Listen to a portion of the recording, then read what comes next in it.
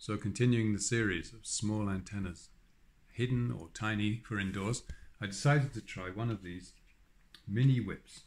Now if you Google for mini whip, you either get this antenna or some other instruments which we don't talk about on YouTube.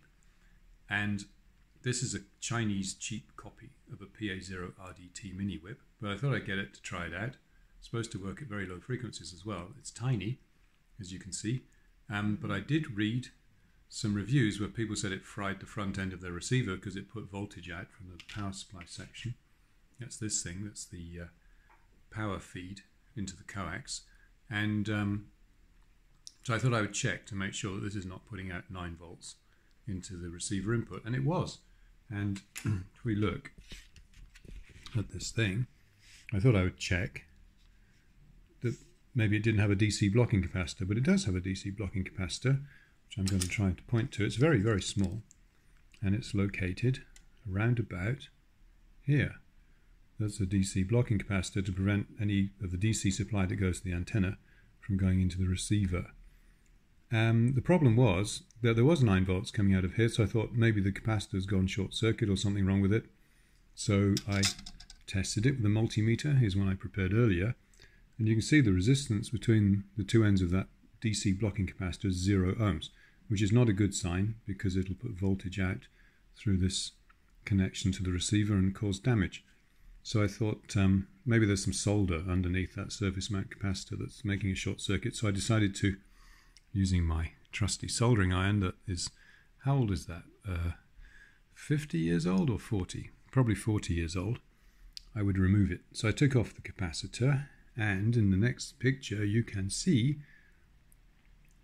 that there wasn't solder under the capacitor. The problem is that there's actually printed circuit track under the capacitor that shouldn't be there, because this line comes from the antenna side, that's the DC blocking capacitor, and this goes to the receiver. And somebody, when they designed the circuit layout, forgot to break the track there, unfortunately. Now I could send it back to the supplier under guarantee and ask my money back, but it was so cheap, and being a bit of an experimenter I thought I would fix it, which isn't easy. So using my trusty scalpel, which is not the best, I cut through that track. So it looks like this. It's not very pretty, but now there's no DC connection between those 2 points. And then I soldered the capacitor back on as best I could, but not having a microscope because it is tiny. But now there's no connection measured with the multimeter between the two ends of the capacitor, which means that the 9 volts shouldn't appear at this connector. I'll test it before I plug it into my expensive receiver though. So I avoided a expensive accident by not trusting the design and testing things first, and I'm so glad I did. Let's see if it actually works now.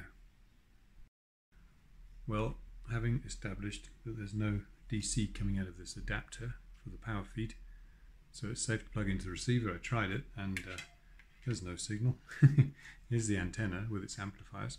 I used to use 2N3866s a long time ago for the output stage on, I forgot what frequencies, but it was a little used in transmitters, so this is obviously a preamplifier with a high intercept point, sort of high dissipation class A, and there's a J310, was it?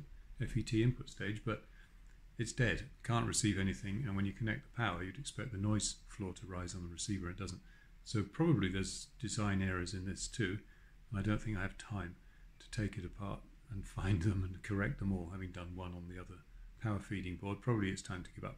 Got a nice piece of cable there with SMA plugs on it for €12, and the rest looks like trash, unless you have any ideas about what the problem could be, or you've had similar experiences. So please comment and let me know what you think about this mini whip antenna based on the PA0 RDT design.